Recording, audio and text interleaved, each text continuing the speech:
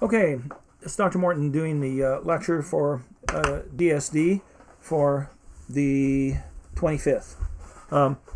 So we will have 2 lectures next week, and I think what I'm going to do is I'm going to do the one on Monday. I think I'll do live at 9 a.m. on Monday.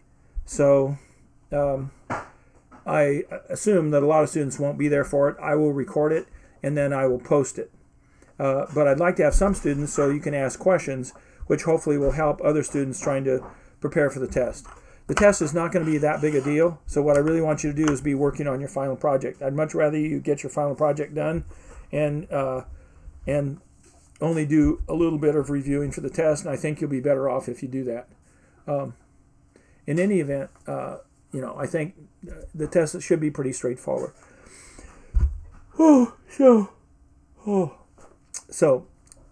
So here we go. So we're going to do a little review. I'm going to go through one of the final exams from before.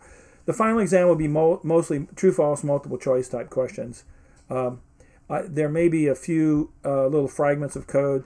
I may have an accompanying document where I give you some figures or something to use on the test. I don't know. Haven't written the test yet, but I will get that done. Hopefully, maybe over this break. That's my goal, and I will finally get all of the practicums graded. I almost have them, or maybe I have them all done now. Maybe not. I have a few more to do, I think, but I'll get those done also. And hopefully our grader will get everything caught up and done. You can demonstrate you can go to the lab and demonstrate your project tomorrow, and then next week the campus will be closed, so you'll have to submit a video. If you need help with your project, go to campus tomorrow and I'll be there at 2, and I'll stick around for a couple of hours. So I'll probably stick around till at least 4, and maybe a little bit later if need be. So I do have some stuff with independent study students that I'm doing up in the 3rd floor lab, so I will be doing that. So I won't necessarily be there the whole time, but I'll be in and out and hopefully available. Probably at 3, though I'll be tied up. And then maybe I'll be available at 3:30 or so. So we'll see. Okay. So to finish the course, make sure hopefully you got all your labs done. Tomorrow's the last day to finish labs, and then your project is due on Thursday, the week after Thanksgiving. So that would be December the 3rd, I believe. That's the last class, and then we'll do the final. I guess we'll do it whenever it's scheduled, unless you want to do it earlier, or maybe I don't know. Maybe I'll make it I don't know. I'll make it available probably earlier, and then if somebody doesn't take it, then they can take it on the actual day it's scheduled. I don't know. Let me know. So the people that show up on Monday, and I'll probably try and do the Wednesday next week, also live, maybe at 9. And I'll also maybe if you have questions on your project, I'll try and help you some. I'll probably talk for maybe 30 minutes, and then the last 30 minutes I'll do a help session for anybody with issues on their project. So I know some people are having trouble. Remember, all the variables that have to connect to anything on the board must be in your top level module's port list. The only variables that communicate in any way at all with the outside world are the variables in the top level port list, the top module port list.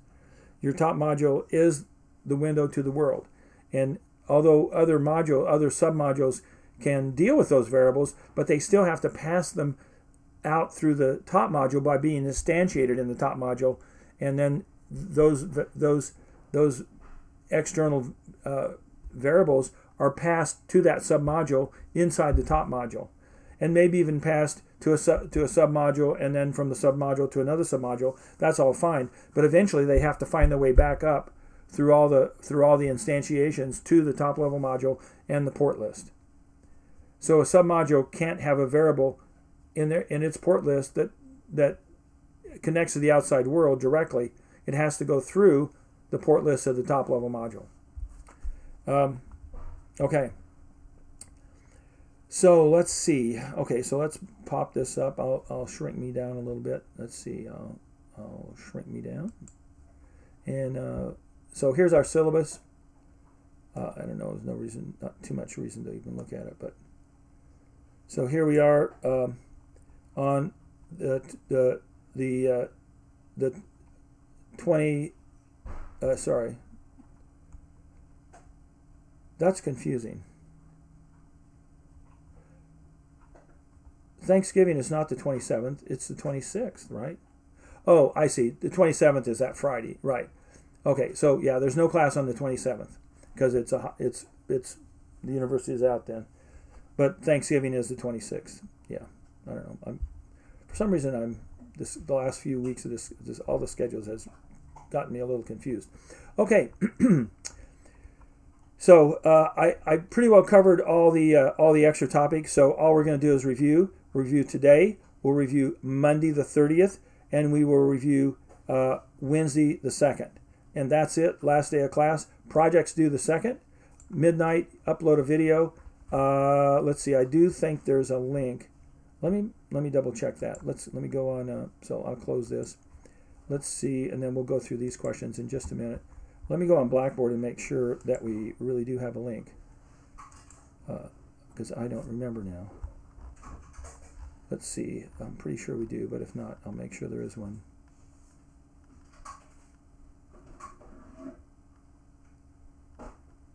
Yeah, maybe I did not do that. Yeah, no, I'm thinking I didn't.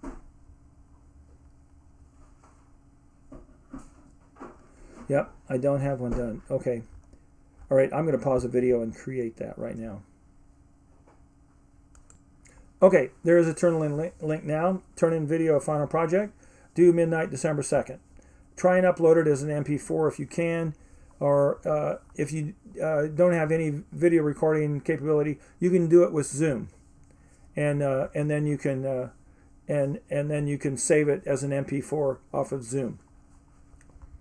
You can even use your cell phone as your camera, and you can log on with your desktop and also with your phone, and then you can let the phone do the video, and actually the audio too, for that matter.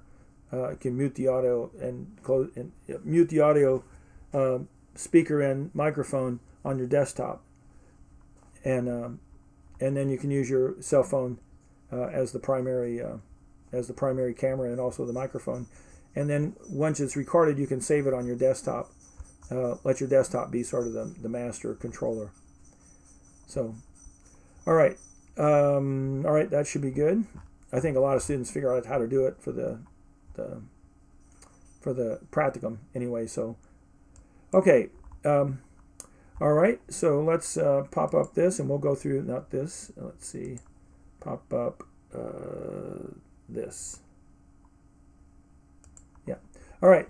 So these are typical of the questions. I will definitely borrow some of these questions. I'll probably modify them a little bit, and maybe not all of them. But between all the various finalists for all the years, the questions are kind of similar. So there'll be questions on. Let's see. Let me pop this over here. There'll be questions on language-based hardware design tools, the advantages of them. There'll be some things about the Vivado IDE. There'll be just some general statements about hardware design, differences between writing good HDL code and C++ code. There'll be some questions just on Verilog HDL. And then there may be a little code segment with some questions about that, maybe not. And then there may be a couple of hardware type questions. This is back when we were using the Spartan 3A board. And yeah, and then some of these. So we'll just go through all these. All right. So very complex designs can be easily done with gate level schematics. Well, that's just not true. You know, I've already made this point a bunch of times, but for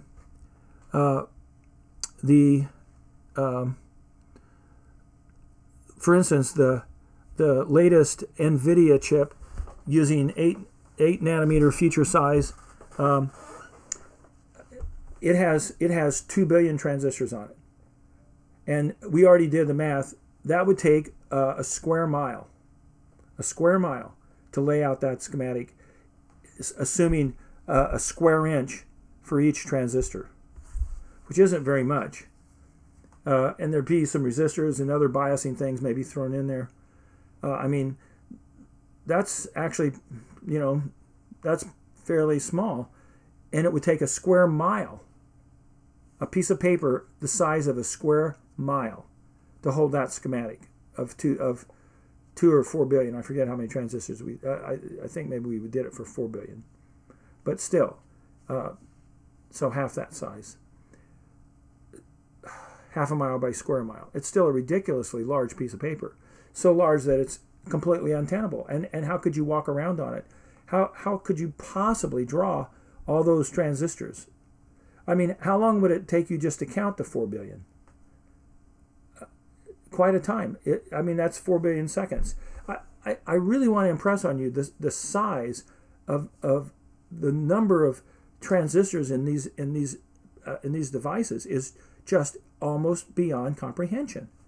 And there's no possible way without computer-based, language-based design tools operating at a fairly high level that you could ever make sense out of one of these designs. It's just that simple. And the only way this really works is because we have previously developed boards that had, half a billion 500 million transistors on them. And then before that, boards with 100 million transistors. And before that, boards with 500,000 transistors and so forth. We've worked our way up here. And we're reusing parts of those earlier designs and just expanding bit widths and other things. And then adding some new features. And the only way you can do that is with a very high, very powerful language-based tools that have very powerful synthesizers built in that can then translate all that into a workable set of photomasks and process steps to take to the foundry and execute. That's the only way this can happen. So language-based tools allow for the design to be done at a behavioral level of abstraction. That's right, they do. And if you can stay at the behavioral level, all the better. Language-based tools make designs much easier to reuse. Yes, they make them much easier to reuse because you can have debugged, verified, intact modules that will go through a synthesizer and create a piece of silicon that will absolutely do exactly what you want it to do. And then all you have to do is marry the inputs and the outputs to other modules, and as long as you don't mess up those interfaces, it should work out of the box first time. And then, of course, you're going to simulate it to make sure that your interfaces are working correctly for timing and other constraints. Vivado is a good example of a language-based tool. No, Vivado is an integrated development environment. The language-based tool is Verilog. Language-based tools can allow designs to be simulated even before, yes, you can have pre- and post-synthesis simulation, and you should. IDEs like Vivado contain the following features. The ability to use modules written in different languages in the same project. Yes, you can actually incorporate IP written in VHDL along with a primary program written in Verilog and vice versa, and also other IP written in Verilog. The ability to simulate your system at different levels of abstraction and pre- and post-synthesis. Yes, it does have that. Automatic debuggers to fix behavioral errors in the code. No, that is a problem. Behavioral errors are your responsibility. Vivado can help you with syntax. In fact, the editor is great for that. It checks your syntax as you type. Vivado can flag potential behavioral errors, but basically, if you put in the wrong logic, Vivado's not going to know that you did that. Powerful text editors that check syntax and show keywords automatically. Yes. A synthesizer that can create a bit file to program the FPGA. Yes, that's exactly what Vivado does. It creates bit files. Vivado does not make the photomask and foundry steps for producing integrated circuits. If you want to do that, then you have to get Mentor Graphics, Cadence, Synopsys, one of those. And they're pricey. Vivado's free, and the reason it's free is because Xilinx wants you to use it to to develop code for their chips and thereby increase sales of their FPGAs. And by the way, AMD is apparently going to acquire Vivado in a year. Xilinx in a year. Pretty crazy. The following are statements about hardware design. Mark ones that are in general true. The reusability of language-based designs has been key in developing very complex ICs. Yes. The HDLs can be used to design both integrated circuits and implementations for FPGAs. Yes. They can do both, but usually they take different software tools, obviously. One of the keys for good design is to combine as much detail as possible in the top module. No, that's really a bad strategy. You want your top module to be a streamlined combination of your submodules. So you want functionality divided up into submodules and encapsulated in submodules so you can debug them separately, make sure they're working, and then you just instantiate them in the top module. Rather than having a straight linear top module that does everything. There are several HDLs, including Verilog, VHDL, System VHDL, System Verilog, System C. Yeah, there are. Verilog is the most used HDL for fabrication in the U.S. and Europe. I think it's most used for fabrication in the U.S. In Europe, it may give way to VHDL. I don't know. That's probably a moving target. It's a bad question. I probably won't ask that. General differences in writing good HDL code and C++ code are the topic of the next group. Verilog is more permissive than VHDL, especially in always blocks compared to process blocks. Yeah, process blocks can never be used to create combinational logic, but always blocks can. I don't know whether it's a really great idea or not, but clearly some code is more easily understood if you generate your combinational logic in an always block, even though the real purpose of an always block is for process-based statements, for sequential code, where you're controlling it with a clock, or you have events, or some other way. You can write legal HDL code that cannot be synthesized. Yes, that's absolutely correct. You can write legal HDL code that can't be synthesized. It may be because the technology doesn't exist. It may be because it's just practically, like for instance, you can write HDL code that has a 256 bit AND gate, 256 input AND gate. Well, that can't be synthesized because there's no hardware that can really just do that.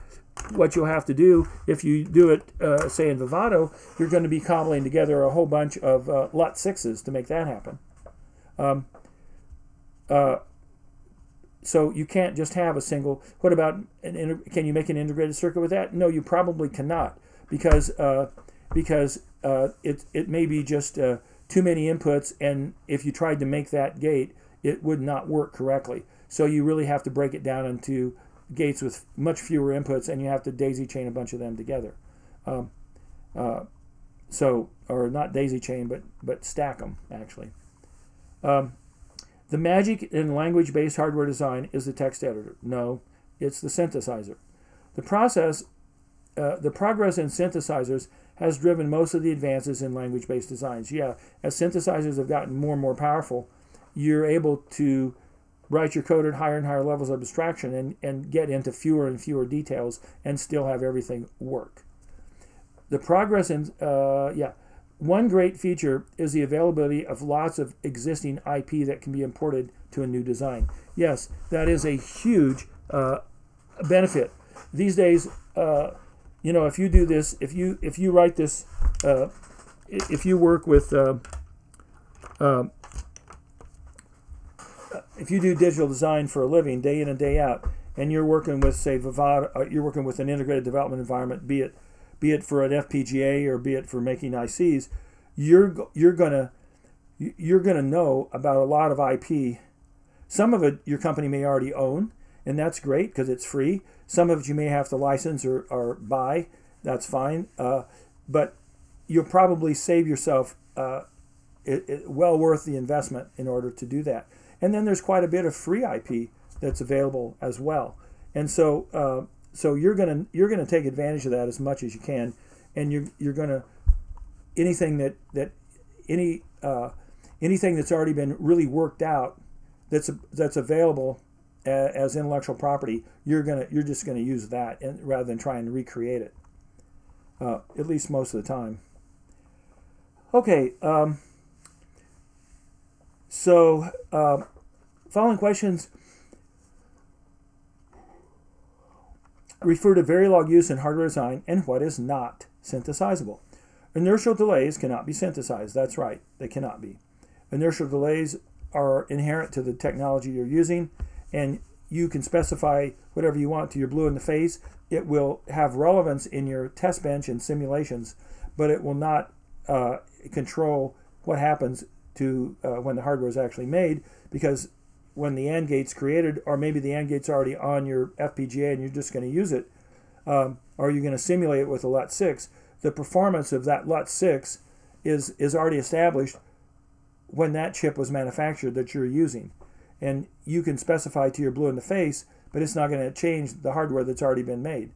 Even when you make an integrated circuit from scratch, your choices of how that integrated circuit are going to be assembled really determine the feature size, the voltage it's running at, a lot of other things, the length of the wires connecting, the metallized paths connecting different gates. All those things are going to determine these transport and propagation delays. And what you specify in your code is only useful for simulation. So of course you want it to be close to reality, so your simulations will be close to reality. Wait for 100 nanoseconds in always loops can be synthesized. Yeah, in certain cases that's right, it can be. But generally, generally that would generally be used. That would generally be used in your test bench. The display operator is not synthesizable. That's right, it's not. Operators for addition, subtraction, and multiplication can all be synthesized, but not division. No, actually, a lot of these things can be synthesized. Even division specified in a high-level statement can be worked out. It depends a little bit on your synthesizer whether that's doable or not. Let's see. So let me just talk about this for a minute, because this is a little bit of a point of confusion. So first off, addition, subtraction, and multiplication are all directly synthesizable with very few restrictions, except generally for multiplication you have to have integers. Division is a little bit of a different matter. So for many integrated development environments, division is not synthesizable. You have to lay out the algorithm for doing it. Now, it can be done. In some cases, some synthesizers will handle it if it's division by a power of 2, in which case it can use shifting. So if you're dividing by a power of 2, then shifting, then division may actually synthesize just fine. But if you're doing just generic numbers, most of the time it will not synthesize. But these others will, if you're using integers for sure. Addition and subtraction are defined on bit vectors. So, but multiplication is not defined on bit vectors, only on integers. And again, division, in certain cases it is, but mostly in generic sense it is not. But there are pieces of code that allow you to get it done, but you're kind of on your own. Okay, here's the following code segment used for several questions. Okay, so let's look at this. I don't know if I'm going to... I may give you some figures and have some questions based on them, so don't assume that won't happen. So module, shift register, pound parameter width equals 8. And then we have an open bracket, reset in, input reset in, input clock, input data ENA, input serial data, output register with -1 to 0. So this is where it's going to use this parameter width defaulting to 8, but when it's instantiated, you can change that width to whatever you want it to be. Okay, and then the close bracket, and that's our port list. Here's our always block. Always at pause edge clock, neg edge reset, not underscore n. If reset underscore n, parallel data equals tick 0. Now, how does this work? Well, so remember, when you don't specify the number of bits, then that's where you have to know some of the rules. And it may default to 32 bits in this case. But if parallel data is up here, well, I don't even see where it's defined. So, oh yeah, here, parallel data. So it's width minus 1 to 0. So, so as long as it doesn't exceed 32 bits, you should be okay there.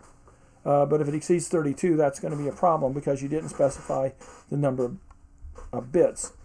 And you do have to, so it's just always a little bit dangerous. All right. And then else if data underscore ENA, and then let's see, the data, that was the serial data enable. That's the serial data enable. So if the serial data enable, then parallel data is equal to the serial data concatenated with the parallel data with minus 1 to 1. So that's where you're adding, you're concatenating this serial data to the parallel data width. All right, when you instantiate this module, you can specify a different shift register. Yes, you can make it more bits. This is a shift left shift register. Okay, so let's look. So you're adding the serial data bit to the high order bit. So you're shifting the parallel data from width minus 1 down to 1. You're throwing away the 0 value. So you're right shifting it, not left. If you don't specify a value for width, it will equal 16 bits. No, it defaults to 8 in the module definition. If you instantiate this same module twice, could you use a different size for width each time? Yes, you could. Look at this instantiation. Shift register, as defined up here, #16, SR1, and then your port list, reset, clock, enable, data in, load, and load data. Mark the correct equivalent depiction of the variable parallel data that will be used in this module. Well, obviously, it's going to, the parallel data then, down here is defined as, where is parallel data defined? Right here. It's going to be width minus 1 to 0. So width is defined as 16 because it's instantiated here. And so that would be 15 to 0. So it's a 16-bit shift register. So it would be register 15 to 0, parallel data.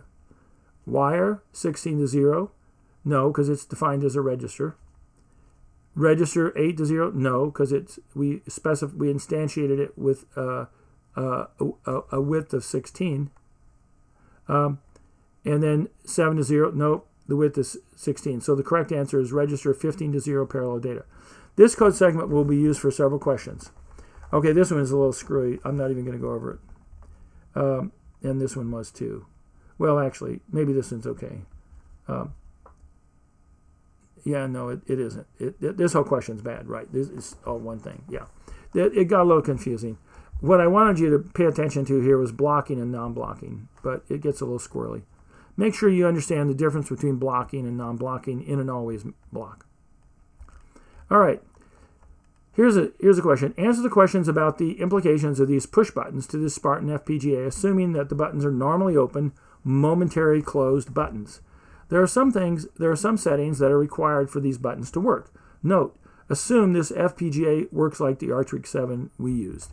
Okay, so even though it says Spartan 7, assume it's going to work like the Arctic 7. Okay, so first off, this is 3.3 volts, 3V3. That's an abbreviation for 3.3 volts. So that's That's our power. That's what our chip's more or less running at, although I think the actual FPGA may be running at 1.8 volts. But you can use that on these inputs. 36. You would need to set the bank for pins P29 to 33 to the right voltage. Yes. Yeah, you do want to set them for 3.3 volts, because if you set them for 1.8 volts, then they might be drawing too much current when you push the button. What other internal setting can you imagine might be required? All right, so if this is the whole circuit right here, then notice all these pins would be floating when these momentarily closed, normally open buttons are open and not being pushed. This wire comes in and goes nowhere, so it's sitting there floating. And we already know floating inputs to digital devices are always a bad idea. So what could you do? Well, you should know that our FPGA has the ability to turn on pull-ups in our gates, and you should turn on the pull-ups or pull-downs. Actually, in this case, you probably want pull-downs, because the button is shorting the input to 3.3 volts. So you definitely want pull-downs if you're going to have them read 0 when they're not pushed and read 1 when they are pushed. So when the button is not pressed, what should the pin read? Well, you should pull it down to 0. It should read 0. And here, this was for, I guess, 37. What other internal setting? None. Pull-ups, pull-down. Yeah, and the right voltage here is 3.3 volts. Yeah. When the button is not pressed, what should it read? It should read 0. When the circuit was built and SW1 was pushed, each time there was a defect on the conveyor belt to mark a defective product. Sometimes several good products were also marked after the bad one as defective. What do you think might be causing this problem? Hint: remember, the button is a mechanical device and the FPGA is very fast. So what I'm alluding to here is the phenomenon of bouncing. We know that if you have a tech standing there punching buttons and they see a defective product and they punch the button, it could be read as 3 inputs or more, whatever, because FPGAs are very fast. Unless you build in some nice debouncing software or hardware, then you may very well get multiple actuations on every button press, simply because the button's going to bounce a little bit. And these FPGAs can be running at 200 megahertz or faster. Okay, let's see. So bouncing. All right, and 40. When you design with a Xilinx FPGA, what provisions do you need to make on the printed circuit board that will mount the FPGA to allow it to function when you turn it on? Assuming your code is good and all the pins are hooked up correctly and all the clocks and power are set up correctly and the board is made correctly. And the answer is, you have to have some way of flashing the program, or not flashing, but reading the program into the static RAM at power up. Because every time you power up one of the Xilinx FPGAs, you have to rewrite the bit file into your static RAM. And that's because it's volatile. When you power down, it goes away. So that's one of the downsides. Of course, there are FPGA companies that have FPGAs that have flash memory instead of static RAM. And there's pros and cons to that. But Xilinx has made their bed, and that's where they're going. And all their products are going to require the bit file to be loaded into the FPGA at power up. And there are quite a few features built in to the FPGAs to facilitate doing that. But you have to actually implement it, and you have to have some place where that bit file is being stored, so it can in fact be fed into this chip at power up. You could store it on the same printed circuit board that your chip's mounted on.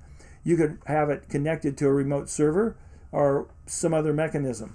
But you have to, at power up, you have to put that file in the static RAM. All right. Consider the following. So here's an always block. So it's triggered by S1, S0, I0, I1, I2. And then there's a case statement, and it's based on S1, S2, S0. And then you have three cases, 2 tick decimal 0, 2 tick decimal 1, 2 tick decimal 2. So these are 2-bit values of 0, 1, and 2. And if it's 0, then out is equal to I0. If it's 1, out is equal to I1. And if it's 2, out is equal to I2. End case. What problem will be encountered with this code that was likely not intended? It'll create a 4-to-1 mux. Well, that's what it was that's what they intended, clearly. Will create a combinational circuit. Yes, it should be a combinational circuit, except it will create a latch. And the reason it will create a latch is if your S1 and S0 are both 1, then there's no relevant case, which means this block has to have a latch that assigns the previously assigned value and holds it so that it can be used in the case that none of these cases are true. And that's why you've by the way this code was done, you've forced this to create a latch. And it probably will give you a warning so you know that's what's happening, hopefully. You can change the code and fix the result by including the following line. 2 tick D3 out equals 0. 2 tick D3 out equals I3. Default out equals 0. Or 3 tick D4 out equals I4. Well, first off, there was no I4, so that one's out. Default is fine. 2 tick D3 out equals 0, and 2 tick D3 out equals I3. The only problem with the I3 is there's no I3 in the port list, in the always block. So if I3 is undefined, that code's going to generate an error. Would the following line fix the code also? 2 tick D3 out equals 1. Yes, of course it would. If you create a submodule and include it in the same file as the top-level module, but it is not instantiated in the top-level module, and there are no external port signals in the submodule, how will the synthesizer use this module? Well, it wouldn't be used. It would never be incorporated, since it's never instantiated, unless it's instantiated in some other module, submodule. But if it's never instantiated, it won't be used.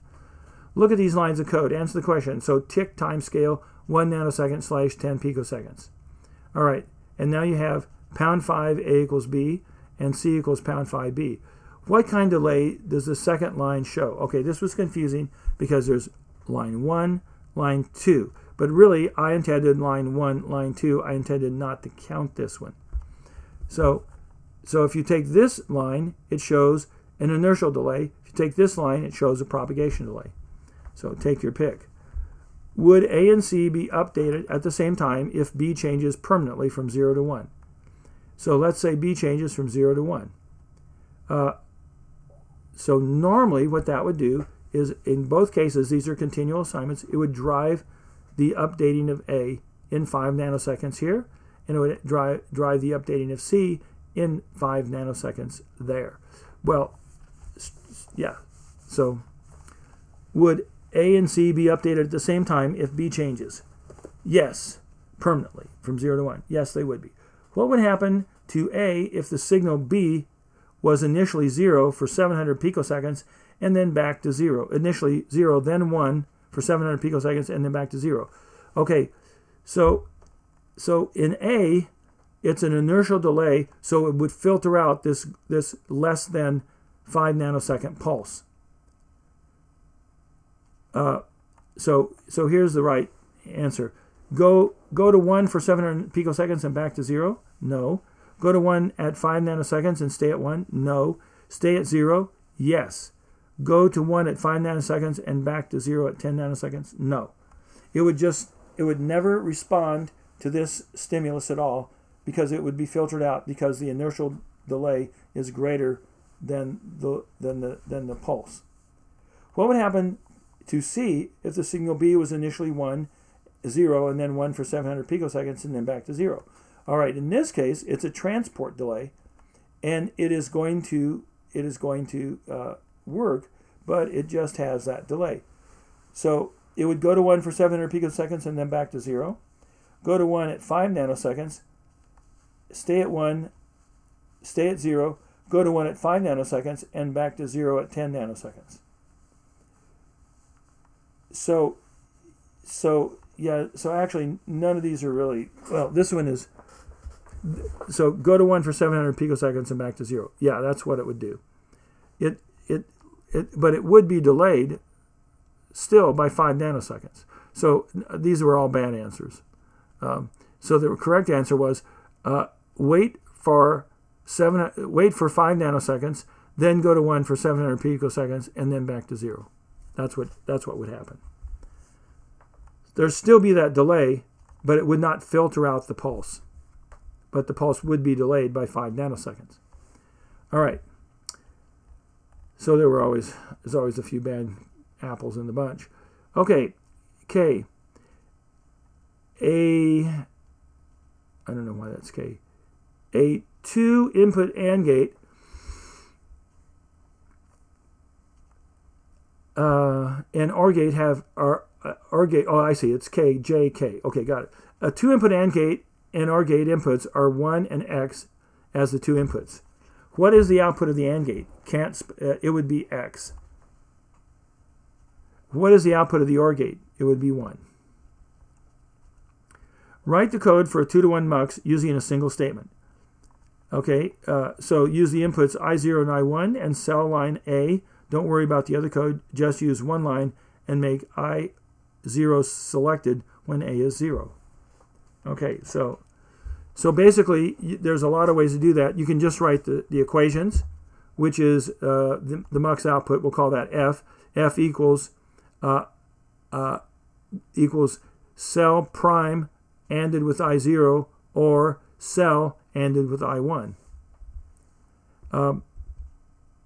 Okay, it's A. So A prime I0 plus AI1. So you could write that, or you could use the question mark colon syntax, which is essentially it's an OR statement, an if statement essentially, an if else statement. But that's legal in your continuous assignments, whereas an if statement you can't use except in an always block. So and you can't do an always block in a single line.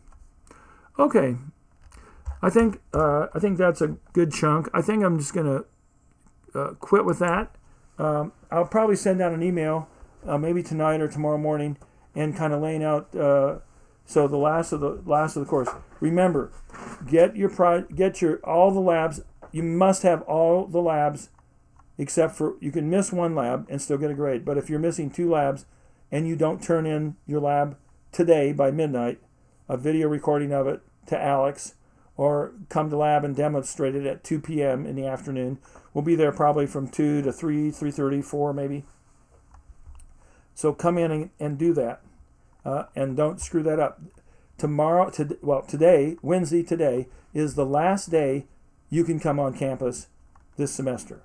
They're going to shut the campus down after tomorrow. I don't know even if I can go in, but I hope so because I got stuff in my office I'll need to get probably. So just keep that in mind.